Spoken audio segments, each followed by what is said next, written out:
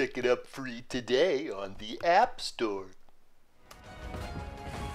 CastleStorm II is the sequel to the late PS3, Xbox 360 generation CastleStorm that adds an over-strategic map in the single-player campaign, as well as some tweaks to the gameplay with some additions and a new faction. Instead of the Vikings from the first game, you have the undead that you're able to control in two campaigns. The first with the human campaign, and then the second that it continues the story with the undead campaign. The core gameplay from the first game makes a return. You still control a ballista where you're defending either a camp or a castle, both that also have a flag that can be captured in a capture the flag type of scenario by the other side. You still have troops that you send out that have their own resource value that you just accumulate through time, that you're able to send into battle that have their own population cap. For instance, footmen, this is a medieval fantasy theme, might have like 10 time type of points, whereas a knight or a griffin is going to be up there, or a golem is like 80, and you have to wait for the number to increase. That is your resource value for your troops in battle. The tweak here, though, is there's a population cap with that. So if you send in one golem, you still have to wait for it to go all the way to 80, even though you can technically send in 10. So you're mixing the type of troops that you have here. You also have the ballista while this is going on that you control, that has its own type of ammo that has a limit in how much you can run out in different types of ammo where you have to stick to one or the other. And with your ballista, you can either choose to take out their castle, take out their troops, or even knock out their ballista. CastleStorm II, though, adds now leaders for the type of units that you have. Like for the footman or for the knight, you'll see a character that has a name that you can send them individually into battle. They cost the same but are far stronger. The catch here, though, is if you lose them, if they get taken out, then you can't use that unit line. You don't lose that guy, you just use that line, and then you can't upgrade them to make them stronger, along with your hero that you're also upgrading. And by upgrading them, you have to do different tasks, like take out so many units with melee weapons, or heal, block attacks, etc. That kind of thing that makes sense, that's relevant to that type of unit. The gameplay you're seeing here is of the first Gavin's campaign. I'm over halfway through this one. This is the first campaign, and then the second one is Luna's campaign that follows the undead faction. These are both, pretty long. Like you're looking at a dozen plus hours to beat each of these campaigns, which I did. There's no difficulty setting, you just play them, and then that's it. Besides the gameplay differences with the leader units, the single-player campaign has this big strategic map where you're controlling territory, doing this by building up resource buildings like farms, mines for stone or gold, along with castles that expand your territories that you also have to protect against enemies that gradually encroach upon them. While this is all going on, you have different quests to complete where you're sending, at first, just your leader Gavin's the first campaign around, then you meet other commanders that have their own line of units that you move them around independently. And the resources get more complicated. You have to have more and more to get the more advanced buildings that also get to have their resources. But it's not an overwhelming thing.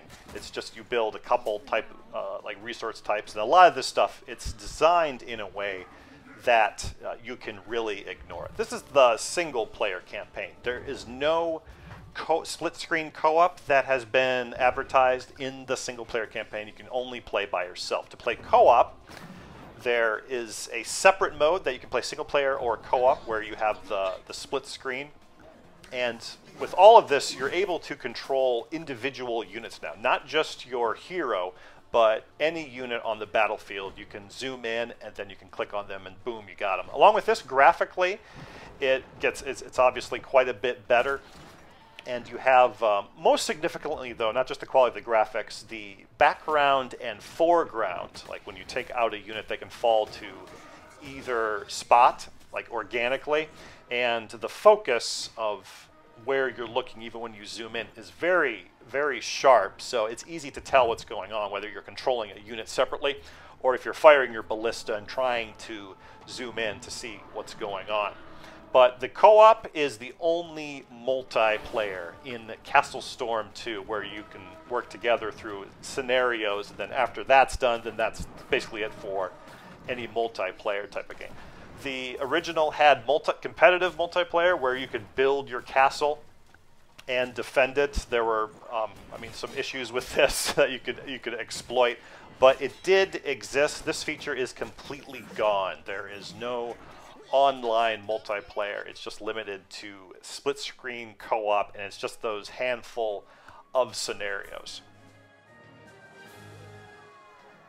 It's really bad, and deliberately so. It's designed to be what it is, like a mobile game. And I really do wonder if that was the original intent, but the engine that they used, and like graphically and just development taking too long, that they just went with, well, we got to release this on like PC and consoles. And that's why it, when you play, and especially with the overmap, that's the big addition to it, where you're managing all the different resources. You get that feeling early on that the challenge is just gone. This is the other side of the coin, though. For like with mobile games, it's often too hard or ridiculously too easy. And this feels that way because they don't have any of the microtransactions or anything like that. But what that does with these kind of games is mask the lack of balance that you have and the lack of progression. Just by playing, like if you play a proper console PC game, you have to learn the various systems over the course of a campaign, multiplayer game, whatever, to get better at it. And you do have like upgrades too, but you have to work for them, or you have to change how you play. You might have to take control of a unit, and it's deceiving because you can do that with CastleStorm II. The difference being, though, they upgrade just by using them in battle, and they also upgrade whether you control them or not. So a lot of it becomes, instead of using it out of necessity, you're using it out of boredom. Because when you're sending in a bunch of units and you're going to win a battle, you don't have to control either your hero or any of the other units or the commanders for them. Because you're going to win, you're going to get a little bump, but you'll get like a little bit more of a bump sooner. That makes no difference in terms of enemy level. And it makes even less of a difference in battle because the level of the enemies that you face are never too hard. Even if they're like one level above, you see a little number on the top of each of your units. You can still take them out, quite easily, because that unit might have a higher level, but you can just send in one of your stronger units or use it in combination with your ballista. Like this really needs very delicate balance or some kind of counters where you can't just exploit it. The scenarios that you have is you're either defending a camp or a castle, and you're either attacking a camp, a castle, or just a string of units that they send at you.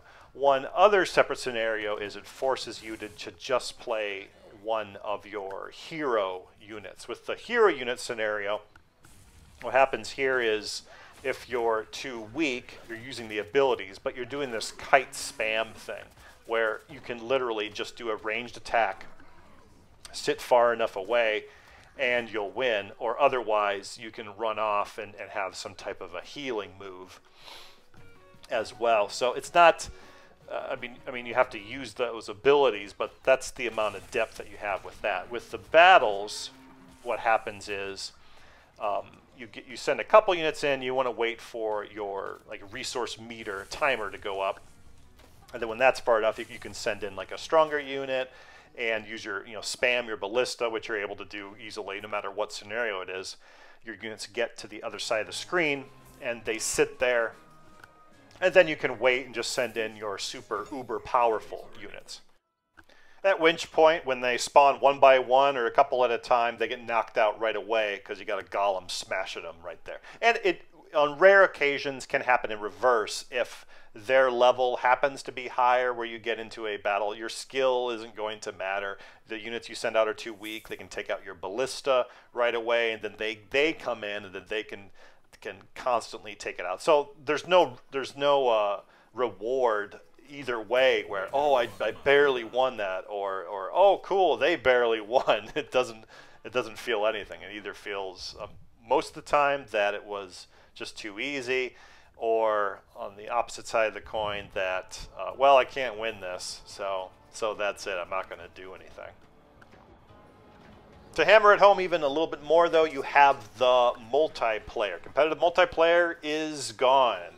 And this, it wasn't perfectly balanced in CastleStorm 1, but it did at least exist. And along with the competitive multiplayer, you could build your own castle in the first game and design how you want. Now, the best course of action is just putting a big tall wall in the front. So they needed to do some tweaks here, but this is an example. Okay, rather than bother balancing it, let's just throw it out, no online anything, and let's just have local co-op. But the single player campaign is too long, there's too much like management, like that'll be boring. So let's do the just scenarios with split screen, and then they can make use of, well, you can possess units, the other guy can control the ballista. Like, this can be fun, and it is. If you are playing it in co-op, this mode is going to be the best part about it, is playing with somebody else, but it is limited. You're only going to do it for a little bit, and you get sick of these scenarios, where there's, I mean, like 20 of them. There's not like a campaign of these. And then that's it. And that's the game. That's the whole part of it. Is the compromise is really this over strategic map that you had that gets boring after you're like a few hours in, and then you got a couple dozen hours to play it, and in all likelihood you're not going to. Well, for most people, I mean, playing on PC or console, and why you would be playing a game on those platforms. I mean, you're not sitting waiting around like outside at a restaurant or on a train or during your lunch break at work. You're not going to want to be playing something where you're sitting down and be playing a game deliberately, right? Because of how it's set up. It's meant to be a time suck. It's not meant to be like a rewarding type of a game. Like, the story itself is fine. It's tongue-in-cheek. Some of the dialogue is kind of, you'll get a chuckle, is slightly clever, but not like taken seriously. But the actual gameplay and the strategic overmap, managing your resources and even managing things in battle, that kind of thing, is just so basic, and you're doing the same stuff over and over. It falls into that trap of, if it feels rewarding, it's usually just because you're playing it. It's getting you to play because you can do this, you can click this, you can click that, but you forget that nothing sort of matters. But if you're looking to play something that is much more casual, where you just want to have like casual fun of, oh, I'll control this unit, and then I'll control this unit. Oh, I'll use this and blow this up without any fear of like losing the game, where you don't want to have to restart the scenario again, or you can just ignore like other aspects of the game, like managing your castles, that kind of thing over time, where it's very light. Like there isn't any. You don't have to like read a manual to figure everything out. That sort of thing. Like then it's that small group that is on these platforms. Then you're going to have fun, I think, playing it, just paying attention to the story, and then another like small subset group there. If you're playing co-op, especially on consoles, like this can be fun too, because you have those scenarios. One person is controlling the units, other person controlling the ballistas, and there are some tiers to it. Like that's the only spot where you're going to have the challenge and going back. But this is very short. After you beat this, like the huge chunk of the game is those 2 campaigns that you have that are only single players, and that's only going to be for the casual group. You're looking to play something. Maybe you're having dinner, or doing something else at the same time, because you can just send in some units, you can kind of pay attention, you want to do something else at the same time, like then this would work too. And there's enough like time there where, then you have like the story kind of cutscenes. Then there isn't much for cutscenes, it's just at the beginning and the end, basically. Just the dialogue that you're reading. It's something very light, tongue-in-cheek kind of thing. That's the only group that is gonna have fun playing this, because there's no cheap way to play it either. You gotta spend money for it. It's not even on Steam. And if you're part of the original group though that played CastleStorm, you're probably, that was so many years ago. You don't see those kind of games anymore that really experiment, try different things. It's in the same group as another game I'm thinking, with the boulder where you roll down, Rock of Ages. It's similar to that, kind of using that theme and really being unique when it originally came out for its time and stuff that they could build on. But this one's even worse because at least Rock of Ages had multiplayer. It didn't work, and it probably still doesn't work.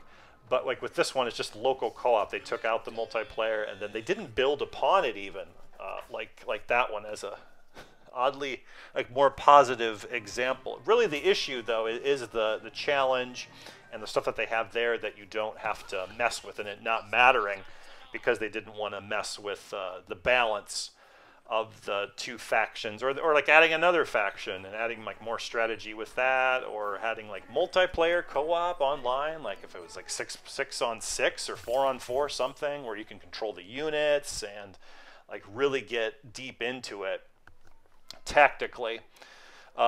So there are like a few of those people too that did play the original, that like me too. I had fun with it. I didn't think it was the best game ever, but I appreciated it for its creativity and the different genres kind of mixing together. It made it more memorable than some other games that were probably even better. But with how things work nowadays, it's kind of to be expected that it falls into this trap. There's not enough people kind of into it, and it released on Epic, which is kind of red flag. So let me know what you think in the comments below. It's an odd one. There isn't much footage on this game. I think everybody knows what it is. There's not even really a point in reviewing it, and it's not on Steam, so you don't see Steam reviews. I can't even find it on Metacritic either. There's got to be somewhere, like just looking up. There's not even like really reviews on this game, which is interesting. So this is kind of something I think is like it's the most obvious example of what they're trying to do, what a game is, sort of thing, and people have just ignored it because of that. So interesting.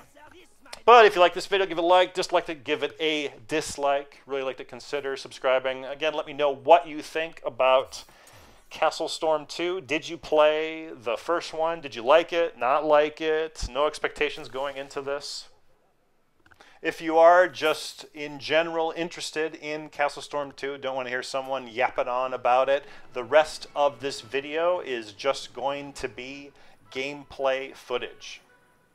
I'll see you next time.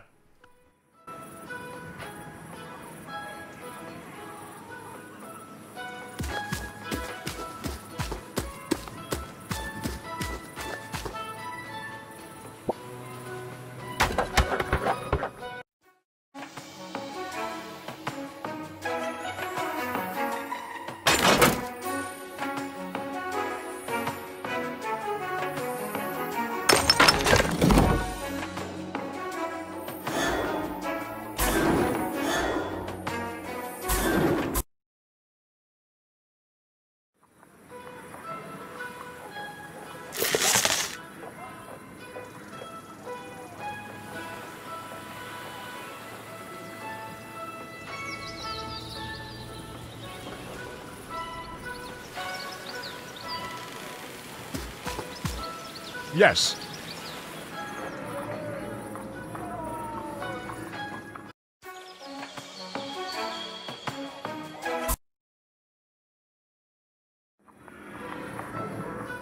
At your service. Come forth, my allies.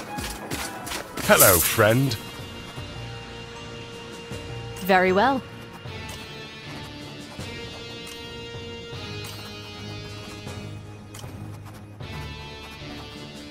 In the name of the circle. Yes? Wait.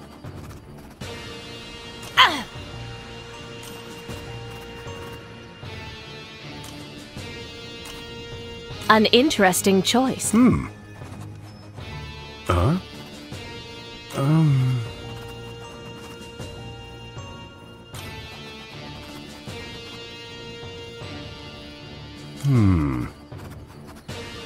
Yikes. Oh?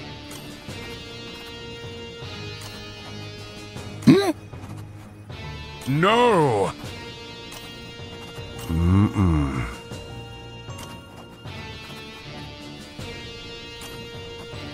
Your end is nigh.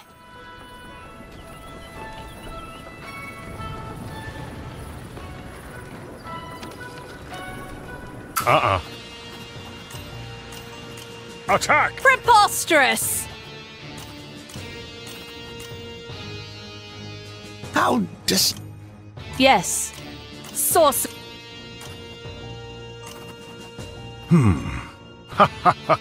Yes.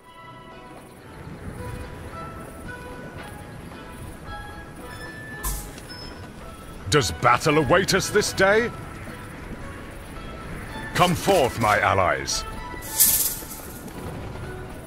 For the glory of the kingdom!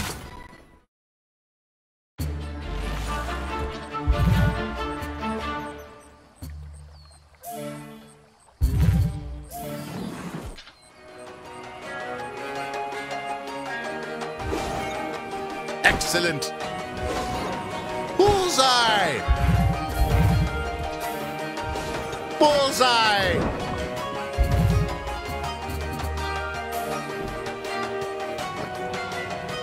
Avante!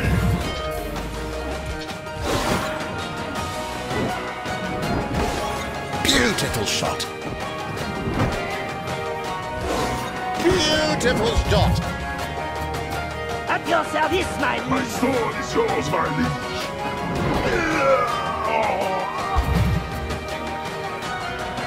Ready to fight!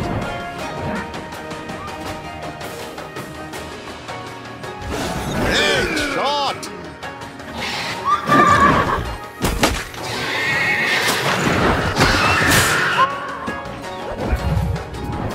Where is my bodyguard?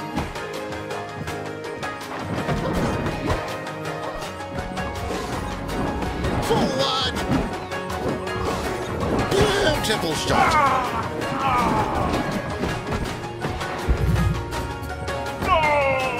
Forward march! Yes! To battle! Excellent!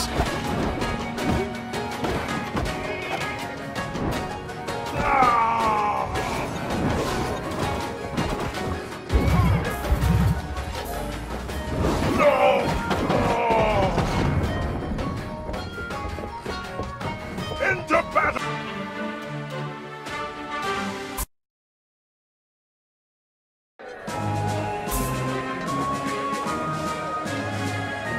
We have triumphed!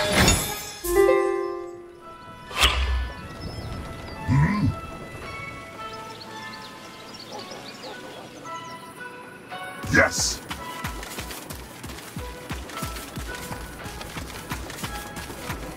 Ready for anything!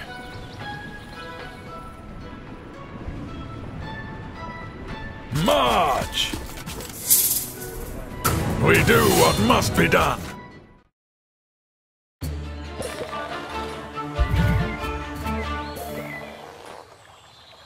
Troops are waiting for orders.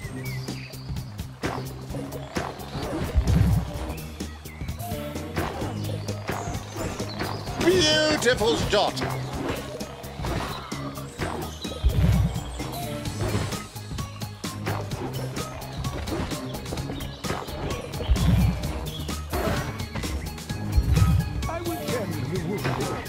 Fine marksmanship.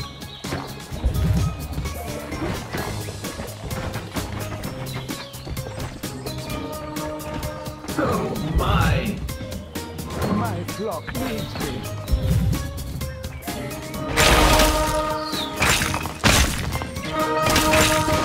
Disaster! Most unfortunate.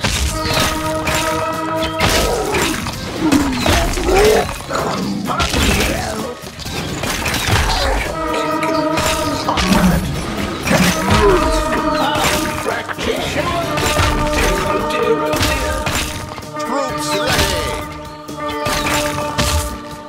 I see my next target. I answer the call.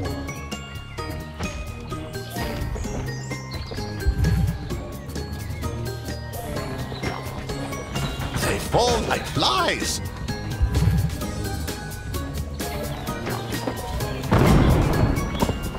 There you are.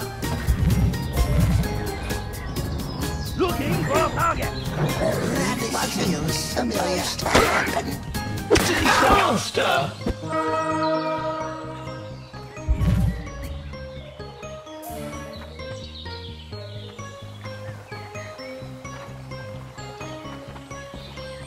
Your troops are ready, my liege.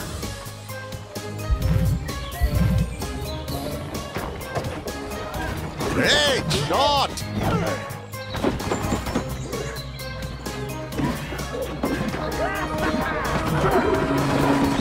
Oh my!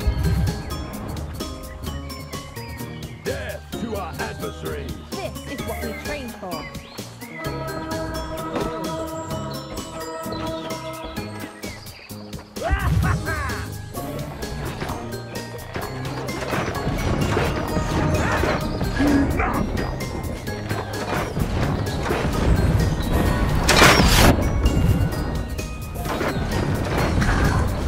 Your troops are ready, my liege. Fracture. Those here today, gone tomorrow.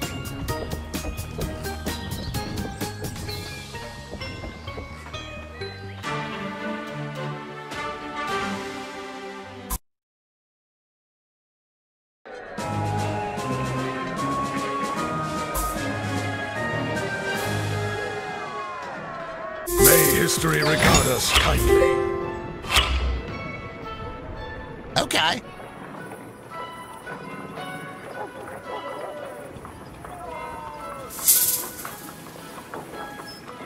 Let's be heroes!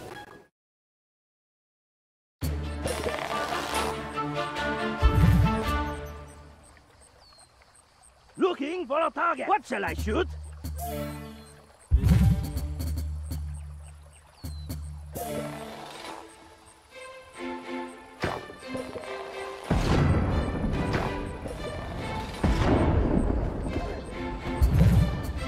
You call upon the circle of the eternal flame. That wasn't supposed to happen.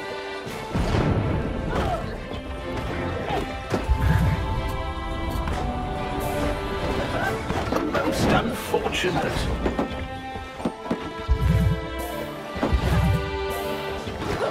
Oh my! Disaster! Yes, sir! Yes, my liege. Where is my buggy? Incontinent, gone tomorrow. Oh dear, oh dear!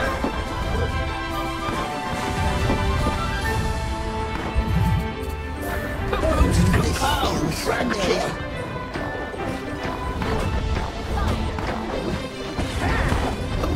They fall like flies. Bullseye! Bullseye! Fine marksmanship. Beautiful shot.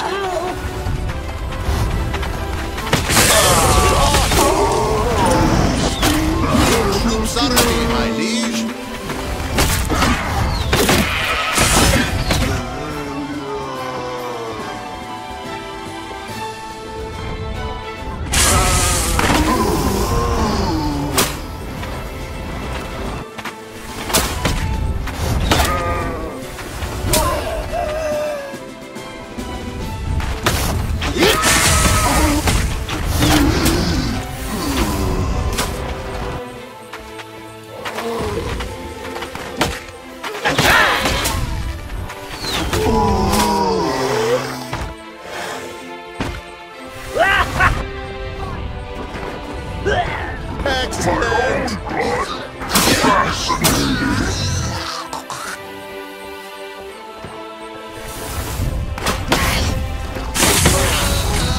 Hold my claws!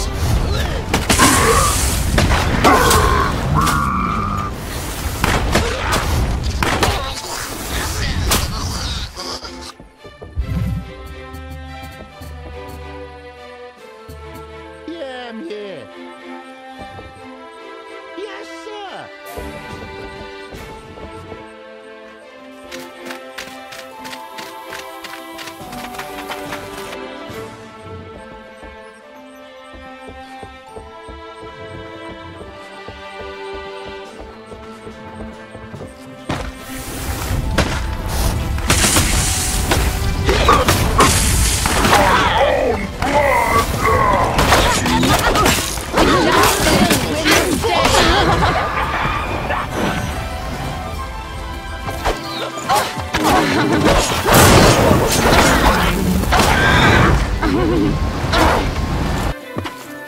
Your troops are ready, my liege. For now. I shall return you. I'm not dead yet. Wickedness never truly dies.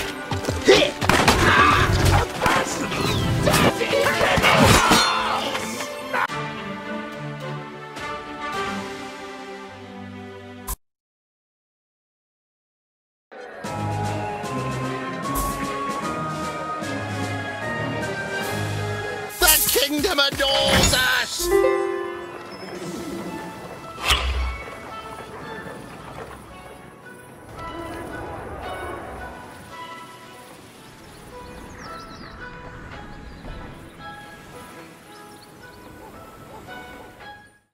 Pick it up free today on the App Store.